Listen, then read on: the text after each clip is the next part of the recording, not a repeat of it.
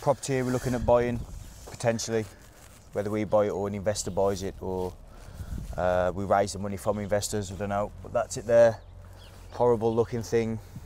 Yeah, disgrace. Next door's half decent, to be fair. That one sold for 193,000 back in 2019. We've been told that this would sell for 245 to 250 in good condition, so let's have a look round.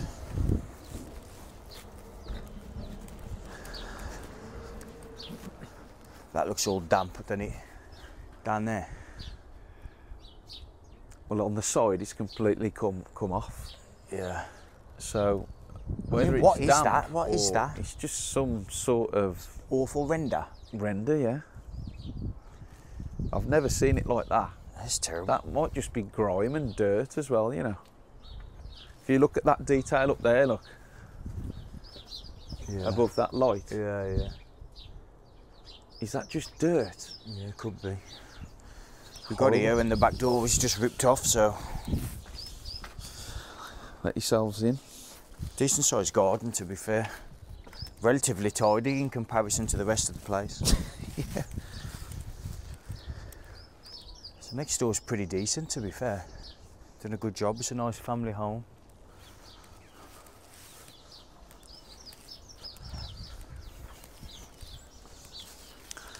Don't really want to come back in here. No, I know, it's horrible. Stinks of... Smells of cat piss. Cat piss.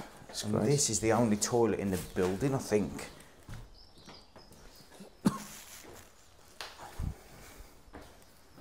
Bit of lining paper to start the job. It's good of them.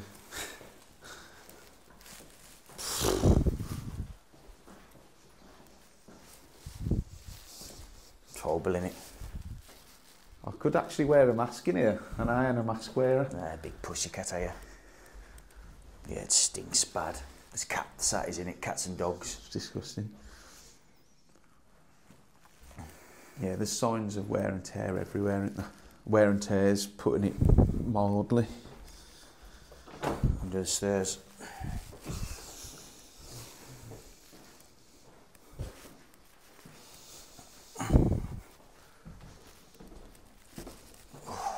Yeah, it stinks bad.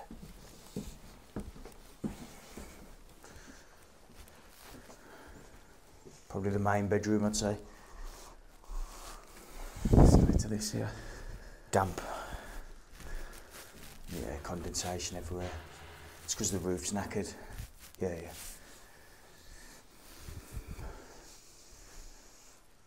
That's probably the main bedroom.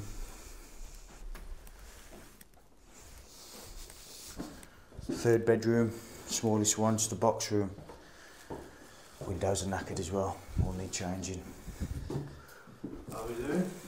How did you get in? How you doing? Back door's open. Was it? Yeah, yeah. I've been to Webster. You do? How are you doing, mate? Okay. How you doing?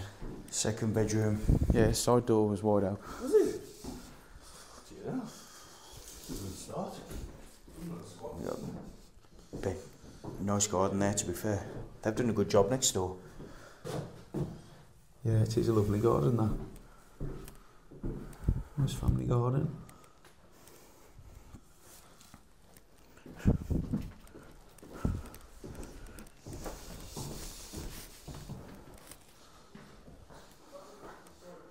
So, that's the lot. Not pretty, not beautiful at all, but there's profit in there somewhere. We're trying to push 130 on that. We think we could sell it for 245, 250 done up. With a new roof and everything, we're looking at probably around 50 grand on that. Not massive margins, but we might just flip it through the auction room, so I'll talk about it later. So what do you think about the deal in Hensford?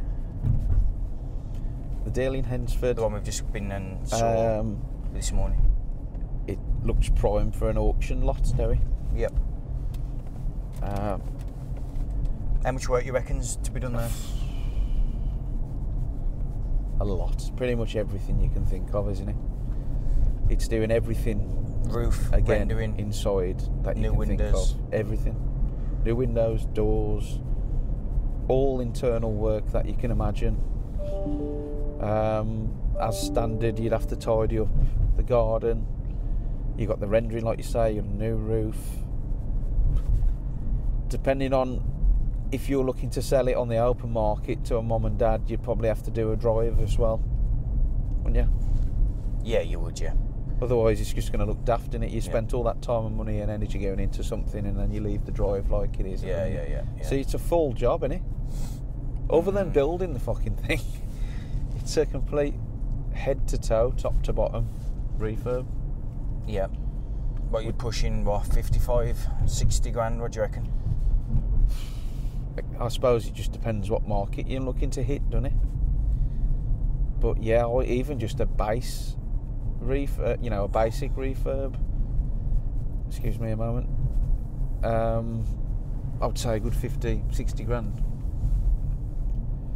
If you feel it's worth spending another 10 grand to put an extra 20, 30 grand on the end value, I suppose you make your mind up before you start, don't you?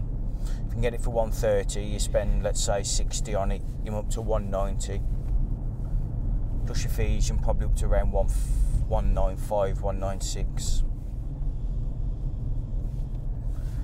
There's a margin. 240, there is a margin there at 130, you know.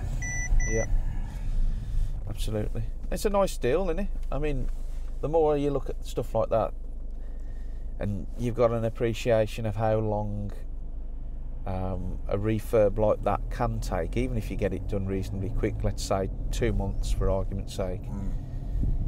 And then because you've spent the money on it, you've got to sell it in the open market to a mum and dad.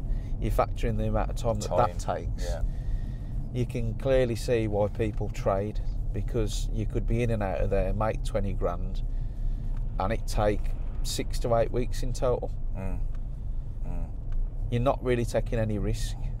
There's no drain on your time and no drain on your capital. Yeah, that's what I would do. Get in at 130, put it into auction.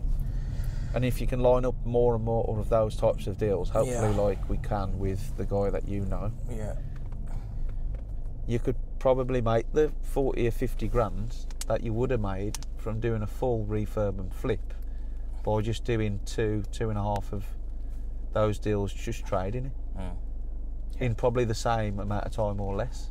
Yeah. If you factor in how long it would take to sell at the back end on the open market to a family, for example. Yeah. And it's a drain on your time and resources, is it? If you've got a big development like we're soon to have underway, I think we stick to 130, man. You don't want to waste your resources on stuff, do you? No. And stuff like that. Stick to 130, chuck it into auction. It's already cleared out. Tidy up the garden and that at the back. Sell it again. Yeah, decent deal. Be about 20 grand profit in there.